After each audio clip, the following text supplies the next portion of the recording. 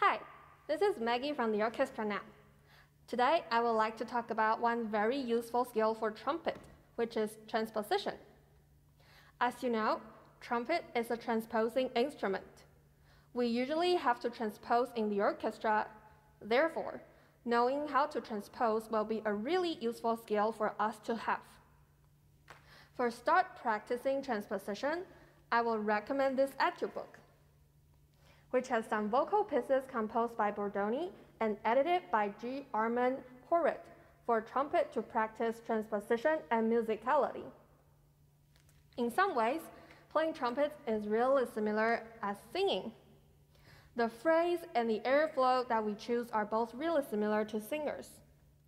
Personally, this is my go-to etude book for warming up before I get into practicing pieces or orchestra excerpts.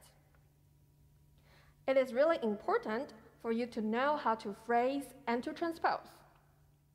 First of all, you have to be really familiar with different keys and their key signatures. You can find a way that works for you to remember and respond to different keys faster. You can start with practicing just transposing one note at a time. When you are more familiar with a skill, you can move on to transposing one phrase at a time.